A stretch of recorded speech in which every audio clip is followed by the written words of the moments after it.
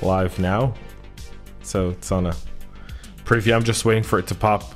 Once the stream pops on my phone, there's like a 20 to 30 second delay. Then we can, then I'll do the switch over. Perfect. So how long are you gonna try this as the first one? You're my first guest ever, man. Like, I was thinking of who am I gonna do this with? Who's like the ultimate badass to do this with? And it was just you. It was you. And so I would love to be on again, like whenever it's refined. Well, this is kind of like a the segment was born kind of out of a thing of where everyone's talking cyber and everyone's doing all these webinars and so forth, but the idea is just to have a conversation between two people that you and I can have a conversation for hours. So I was like, this would be like perfect. And I'm just waiting for the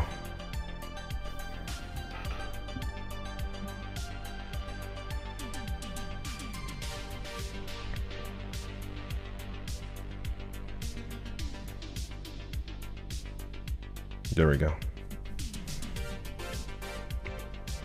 I see it. I've got the stream in front of me, so if we get any questions, we'll be able to.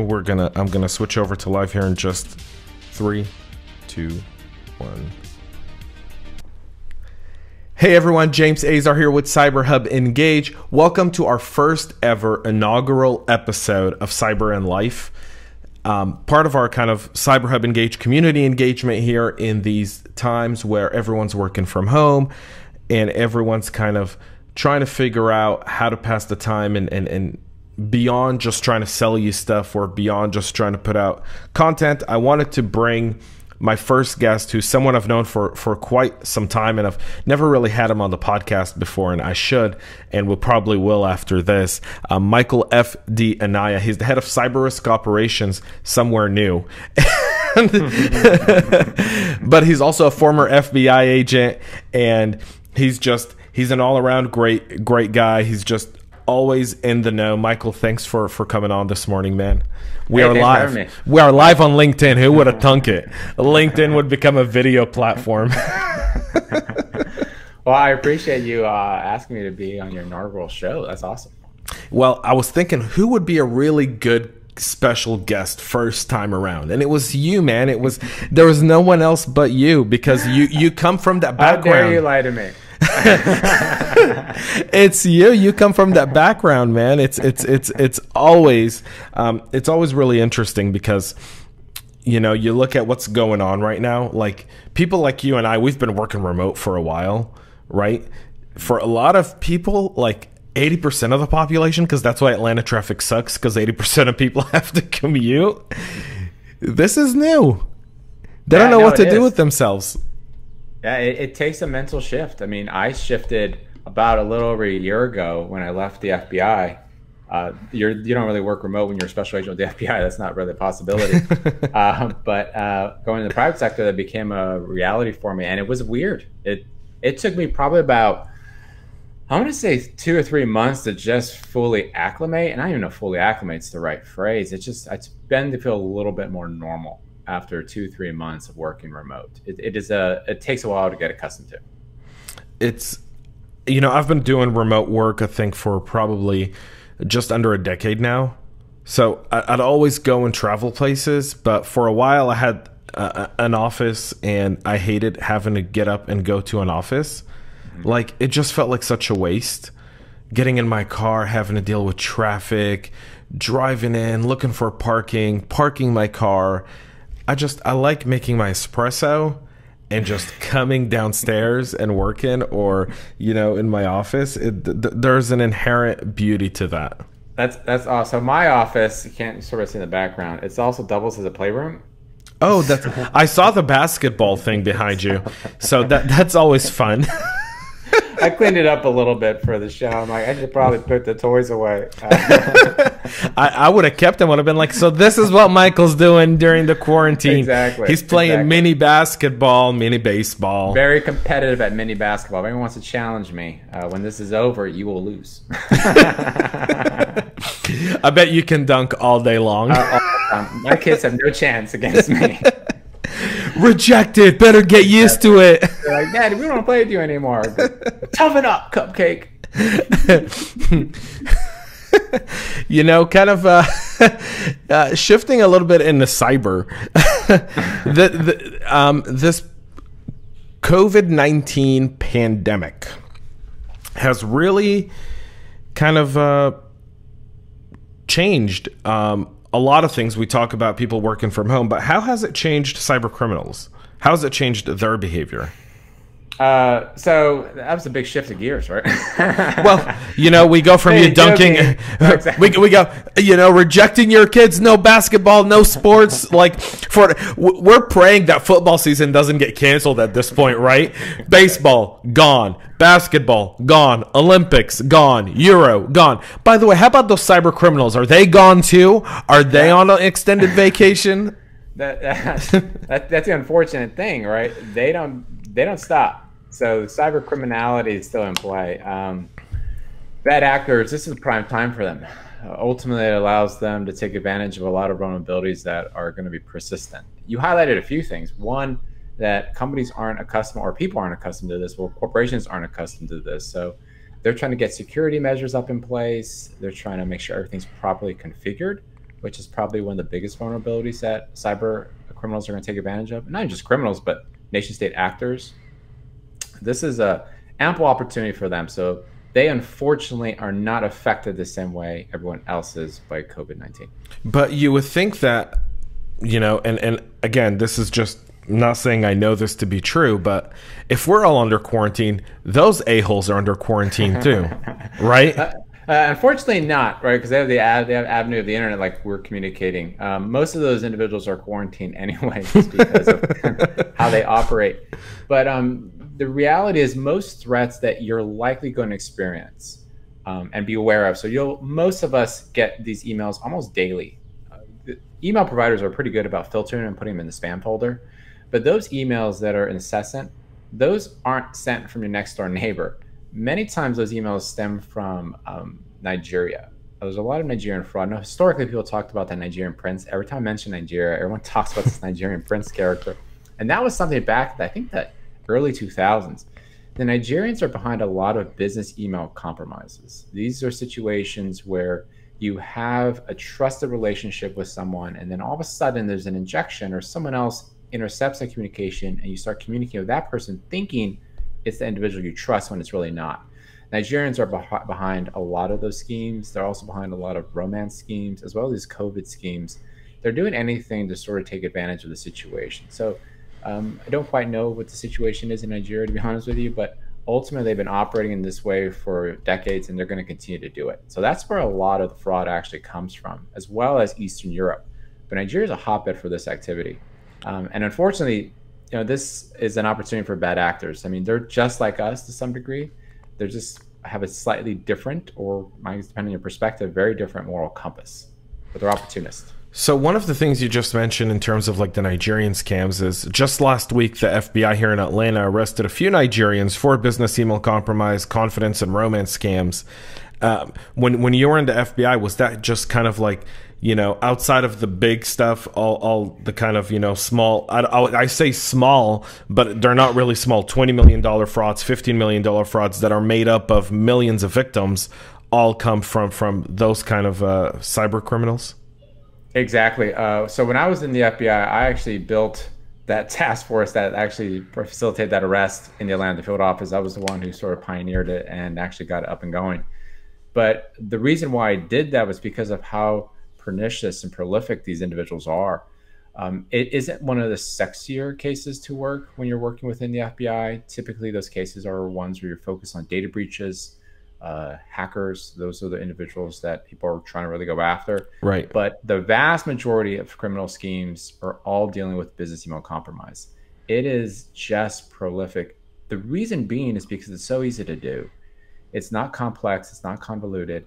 It really is, many times, depending on the sophistication of the actor, you have nation state actors who will facilitate this, but you also have individuals who are just starting their criminal schemes or don't have a lot to actually work with. They're able to get up and running really quickly. You know, it's and in this period of time where the accounts payable person isn't near the CFO or the CEO. They're working from home, and they could be in Nashville, Tennessee, while the CEO's in New York and the CFO's in Dallas, Texas. What are some of the best practices you would recommend for people to kind of build up another firewall against business email compromise scams? So there's different things that they could do. I actually have something out there on LinkedIn. It deals with kind of home security. I'm going to actually repost this and make it a little bit more prevalent so people can take advantage of it. But these are just 4 things that I came up with. This was all before the COVID-19 thing actually happened. I'll put out some various material on LinkedIn. It's non-branded. It's free to use. It's not affiliated with any corporate entity or anything. It's just me just trying to create awareness. But some things that organizations could take advantage of right now and make sure they have in play is just simple things that many of us know, but some of these are maybe new for certain individuals or things they might forget. But ensure your employees all have antiviral and hardware firewalls in play. Hardware firewall might be a little bit more difficult to do, but having AV for everyone is something to be mindful of. The other component too is to say no to family members using your corporate devices. And it's a nice thing for companies to remind their employees of that. Because everyone's working from home now, there's a potential, depending on the type of infrastructure and different hardware that you're giving your employees, but if you give your employees some mobile devices, including like an iPad, it's going to be potentially tempting for that employee to hand it to their son or daughter to sort of keep them busy. Those are things you definitely don't want to do, and it's good to remind your employees to sort of not do that. The third thing I talk about is just kind of lock down your home from physical threat. That's just good for home security, but it's actually also good for the corporate security as well, and encourage your employees to do that. If you think about your corporate setting, there's a lot of security components built into that. You might have an on-site security guard. You might actually have gated access to the facility itself. You might have camera systems and all these different other mechanisms in play. Home security, those are all gone. So to encourage your employees to sort of secure their home, if someone breaks into that home, the first priority is protecting that family and themselves. But if they have corporate assets there, that's something that's going to be exposed, and then the company is going to basically deal with that after the fact. The final thing I talk about in this particular one-pager is just having a virtual private network in play. Having VPN is a necessity. And one of the things I saw recently that the Department of Homeland Security was chatting about was the misconfiguration of VPNs, the virtual private networks. Right. But having one in play is pivotal because it allows you to have a secure communication tunnel from your. So that's definitely something that companies need to be mindful of. So those are 4 things that I think companies can do now that are relatively easy, and they can actually, they deploy relatively soon and quickly. You know, when you talk about VPN, and it's so true. You know, the challenge I think people have with VPN is we saw late last year and early this year, you know, with the Citrix and the Pulse VPN and the Fortinet VPN and all those different vulnerabilities that really created another risk surface that I feel like even as a CISO myself has made me reconsider which VPN provider I use, what kind of VPN can I trust, and how do I ensure that doesn't happen again. I mean, our friends over at Finestra are going through a ransomware attack that happened on Friday. And, you know, some of the reports are saying that it was because, you know, they didn't really patch their vulnerabilities just as fast or update their software on time. What do you make of that? Yeah, I mean, I think a lot of those things are potentially tedious, and they're problems of standard operating procedures. And that's generally speaking. When I was with the Bureau, many cases that I responded to or oversaw directly had to do with misconfigurations. They had the security protocols in play, but they weren't configured appropriately. Or, like, I'll give you one example. There was I won't name the facility. That's fine. There was a large medical facility in Atlanta. A group of their physicians decided they were frustrated with IT for taking so long to sort of build infrastructure for them to put patient data on. They decided to do it themselves, which is just brilliant, right? They have a bunch of doctors put together a database. Well, they did. And so they built this infrastructure. They use a Mongo database, and at the time, and I don't know if Mongo still does this, but there's no security on it whatsoever. It's wide open. The physicians didn't know this. So they're loading it with customer details, patient information, and it was just sitting out there. Now they were accessing it, but so were bad actors. And so We were made aware of the breach, and we almost been a breach because it was open. Like literally anyone, if you knew the IP address, could then navigate to it and go there. The physicians had no idea. They weren't aware that they were exposing patient information. It was something that really had to do with configuration. They could have, and if they used the right security configurations, protected that data. But again, they weren't specialized in that arena. Those are things you want to be mindful of. So what you talked about are actual security companies who have products that are designed for security. But there are situations where you have a bunch of organizations, designers, marketers, solopreneurs, everyone else out there have these situations where they're going to have access to data. You want to make sure that data is secure, especially now if you have other remote employees accessing that same data point. Yeah, it almost creates, if you weren't a mature cyber organization, you've almost been slapped to maturity right now with this COVID-19 pandemic. How has this changed, based on your experience, how has this changed the way organizations and law enforcement are essentially practicing cyber? Has this really changed the paradigm in your opinion? Has this pandemic really changed the paradigm in terms of what are we securing and how are we securing it? Potentially. I mean, I think it's hard to see it at this stage. It's so early, but I definitely think you're going to have more vulnerabilities in play. I think when things settle down, you'll be able to step back and actually kind of pontificate a little bit more about what we could have done. I think there'll be a lot of that after the fact, but there'll definitely be highlighting some vulnerabilities. When it comes to law enforcement, they adapt. I'm not in the Bureau anymore, but the Bureau is highly adaptive. So is Secret Service, so is local law enforcement. When it comes to cyber threats, the key players out there are the FBI and the United States Secret Service. So they're the main two elements in play. So they're adapting. The problem many times with federal law enforcement is it takes time to get cases prosecuted. There's a recent case that was prosecuted by the Department of Justice. It was highlighted recently about the first COVID virus fraud enforcement case. It was a civil case. It wasn't criminal. But basically, there was a website that was selling allegedly fraudulently COVID-19 vaccine kits. Right. President Trump spoke about that yesterday. So, I mean, it's an easy win for the U.S. government. What they especially did is they basically they obtained a temporary restraining order, and this is what the United States government can do: obtain a temporary restraining order to shut down a business, a website, or broad range of activity upon just showing probable cause that wire fraud has occurred or is likely to occur. So they can shut down sites and shut down businesses, and that's where the civil component comes in. So that's good, but what people don't realize is that doesn't mean they can arrest the people behind it. You can shut down the site, but it's easy for a site to then find another host and service provider, change the domain, and be up and running. In order to actually take everything out, you actually have to build a case on the threat actors, on the individual facilitating the fraud scheme. That takes time. That's really where in situations you have, in right now's environment, law enforcement really can't help you directly or immediately.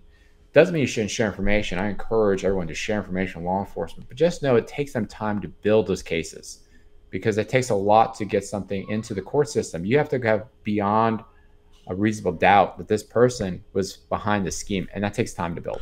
And it takes resources, and the laws don't always support what the bad guys can do and what we can do as good guys to get them aren't exactly identical. They're able, like you said, they're able to put up more servers, and so they're able to do a lot of different things. And that kind of takes me to one of the questions I asked you early on, which is, these bad guys, you always say they're in quarantine, but one of the discussions you and I've had before is a lot of these bad guys operate like businesses. I mean, they have offices that, could we see maybe possibly more reckless exposure now that they're maybe all kind of doing this outside of their natural habitat?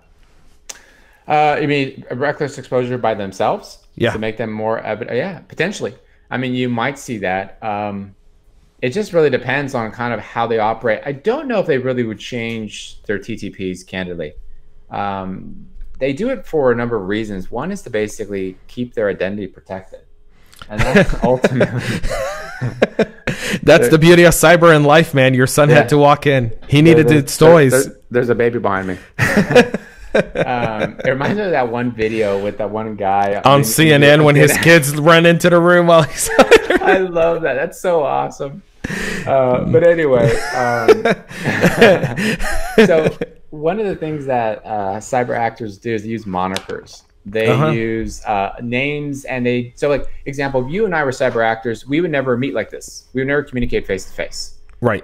We'd never be on video. I mean, these are all just things cyber criminals don't do. But I would know you by your moniker. You know me by my moniker. And we might chat a little bit. We might share a little bit, but we don't have to, and we can lie. So to sort of think that's going to change, and you're going to have criminals that say, you know what, let's get a business and operate. That's not how they do things. Now, different organizations, like if you're looking at nation state actors, they're different, right? Those situations, you have people who are actually going to a job on a daily basis. They go into facilities, they work with others, all focus on trying to ascertain information.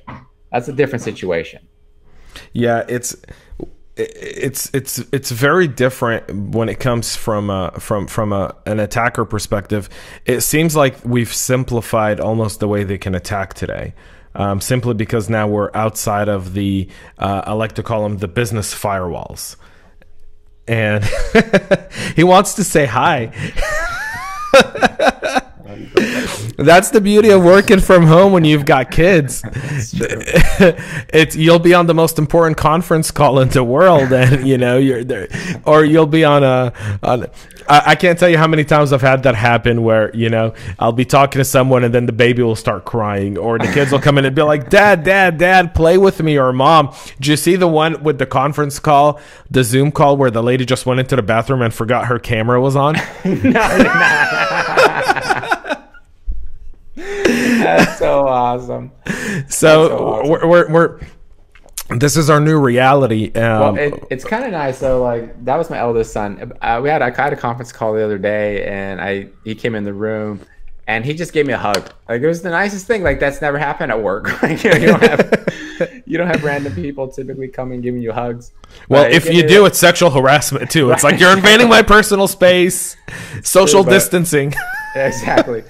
But I did not file a complaint against him when he hugged me. It was super cute. It was just like, oh, it's just nice. It's like kind of like a nice reminder. There are really good things potentially that be able to spend more time with your family. It's not ideal, but small victories like that are kind of nice.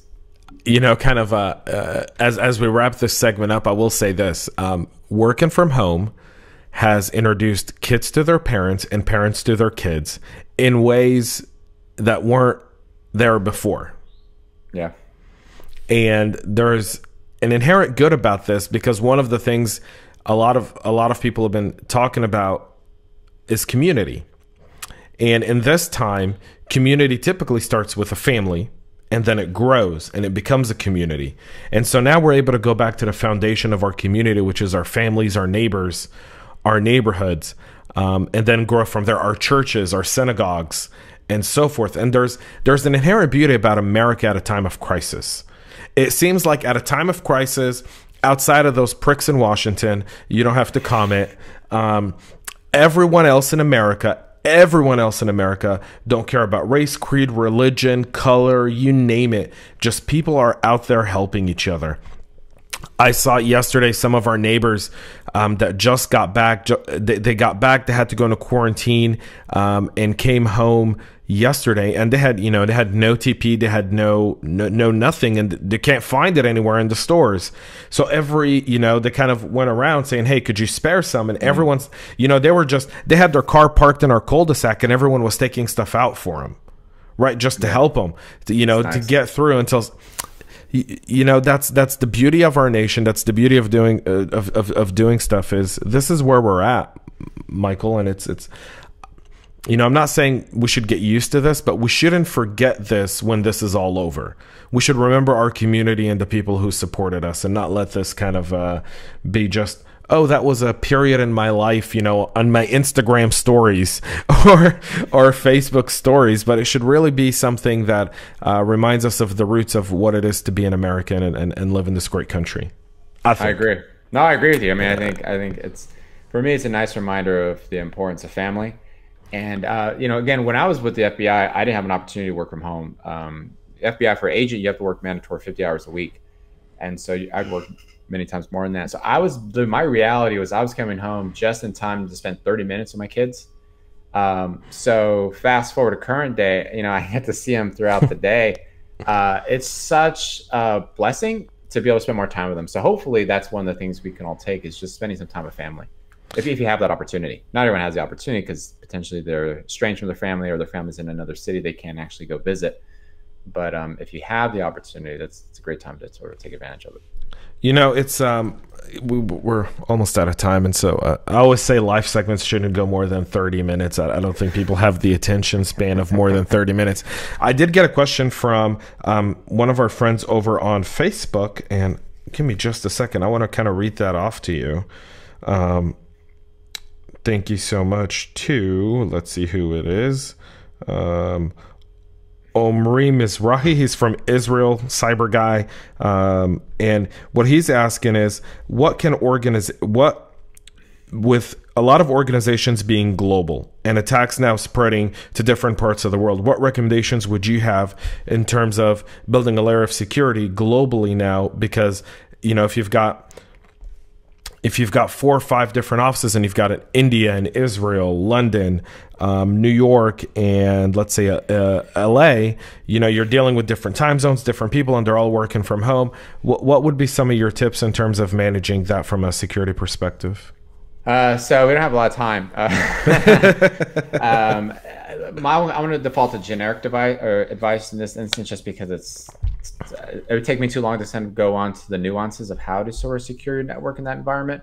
But some of the key components I talk about with people: 1, build a team. You have to have a team of people. 2, empower that team, empower the security team, ensure that they have not only the funding, but they actually have your blessing to pursue those avenues to secure the network. Layer security is the 3rd element. The 4th one is create awareness, have an awareness campaign internally, not just a one-time seminar or one flyer you create, but an ongoing training of your personnel. That's huge. And the final thing, the 5th element that organizations should do, especially in a global environment, is share information with one another. That's pivotal. But you don't just share with one another, you share with law enforcement. We talked about earlier how law enforcement, it takes some time to sort of build a case against a threat actor. It's much more difficult to do in cyber arena, because you have criminals who are global. So being able to share information with law enforcement when you see it, indicators of compromise, sharing that is pivotal. 1, it helps your neighbors, it helps the community at large, but also you know, I know we would love to do this, but we can't arrest anyone. You know, I've lost my arrest authority, James, and so companies are in the same boat. They can't arrest the threat actor, but all they can do is report it to law enforcement. Law enforcement empowered to actually take the threat out of play. So you got to share that data. And we have a Department of Justice that is not afraid to go and chase people down and extradite them. You've been involved in many cases where you guys have extradited cyber criminals from all over the world to the U.S. to face the strong arm of justice. And so there's, you know, one thing I will tell you is my experience with law enforcement, anytime I've been part of an incident, has been stellar.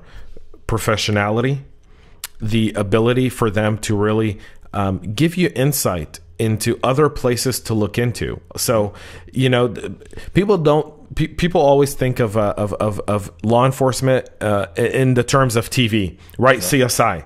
And I think a lot of times or Law and Order. I think a lot of times they miss the fact that FBI and Secret Service are so technologically advanced that when you're going through any sort of cyber incident, they'll not only come and grab data, they'll look at stuff with you and tell you, you should probably check this. We've seen in cases where an attack has had a similar TTPs where they've also gone this way and this way and this way. You should, you know, check all of those as well. That's invaluable data that typically your, you know, whoever your incident response provider is may not have. Simply because they're on site always dealing with this, and they don't rarely crunch data. That's at least been my experience. Is I get more out of the FBI and Secret Service than I do out of some of the incident response teams I deal with, because they're just there to fix and get you back up, and those guys are there to fix, investigate, and solve. You basically hit the nail on the head, and that's one key component I think many organizations sometimes forget. And I always offer, you know, people can share and ask me for advice. Connect with me on LinkedIn. I can do this, again, no charge. Just me just share information. But one of the key components that companies sometimes forget or lose optics into is that the FBI, Secret Service, they're not a regulatory body. They're not there to fine you. They're not there to treat you as a subject. You're a victim. You've been victimized. And what the FBI and Secret Service, all they want to do is identify that threat actor and eliminate it. That's it. Yep. Like they're not there to create press releases or big media storms. That's not what the Bureau does. And you guys don't show up wearing your, well, you don't anymore, but you don't show up wearing your FBI jackets like TV. No. Like exactly. It's discreet. Exactly. When companies are proactively reaching out to law enforcement, I encourage them to do it before anything happens, right? If you're sitting there listening to this and figuring out, well, how do we do that? You can contact me, but ultimately you contact your local FBI or Secret Service office, develop that relationship, ask them, hey, what happens if there's a data breach? How do you guys work? Just ask that question. They'll explain it to you. They only want a few things, and none of it is your proprietary information. They don't want to shut you down. They don't want to charge anyone. All they want to figure out is who did this. Remember, companies that have been breached, they're the victim. Right. So that's one key component I think sometimes companies aren't actively aware of. They're concerned that, oh crap, I did something wrong, I'm going to be in trouble. That's not the case. So what is one piece of advice as we kind of sign off on the first Cyber in Life around what are you doing in this quarantine time to really keep yourself occupied, keep your brain sharp, and get away from the conference call zoo that I like to call every hour, jump on another call. Have you seen the conference call bingo thing? No, but my calendar is packed with meetings. That's all I'm doing. That's all I'm doing. Literally, so I started a new job, and it's just meeting after meeting after meeting. It's good, though. I'm learning a lot, so much to take in. But what am I doing? Besides spending time with family, one thing I put out, actually, this is kind of fun for me. I like doing presentations and speaking in public, but because I can't do that right now, I've been putting together some one-pagers. I put one recently. I posted on LinkedIn today. It's just simple 5 things you can do to spot a phishing email. That's one of the key components that's happening right now. Like Checkpoint, a cybersecurity company, posted something where about 4,000 domains were created with some sort of connection with COVID-19. The vast majority of them are probably legitimate, but there's going to be a high percentage that are not. That started me thinking. I was like, people should be aware of these 5 simple things. And so I put a one-pager. It's on the screen next to you right now. You don't see it, but everyone who's watching can see it.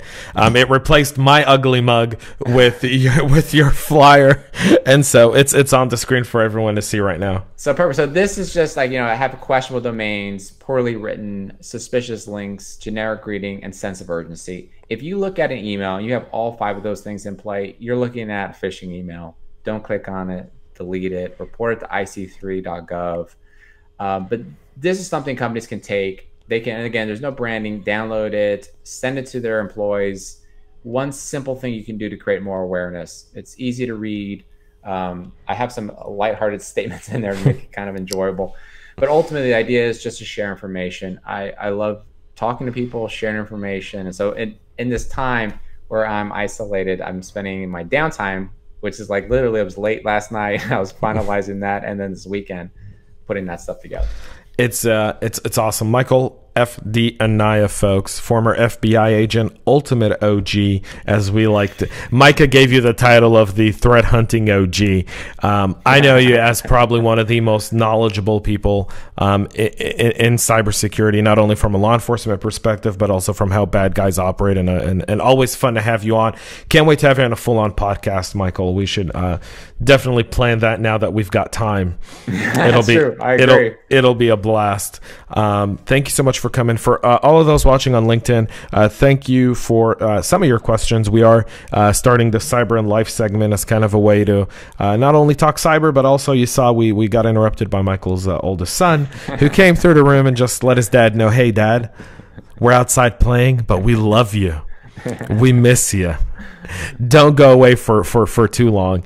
And that's part of our reality for right now, and we'll get through it together. Thank you so much for listening. On Thursday, bring in your questions. We will have a Wall Street economist talking about the economic impact of COVID-19 to businesses, to your personal life, what you can expect. And so, file in your questions now. We'll be on at 3 o'clock Eastern time on Thursday with Jordan, not Jordan Belfort, a different Jordan, one who's been around for about 40 some odd years on Wall Street. And very, very knowledgeable, kind of talking about the economic impact of this and answering your questions. Until next time, folks, make sure you subscribe to our page and share this live. We'll be back with more later today. Until then, have a great rest of your day and stay cyber safe.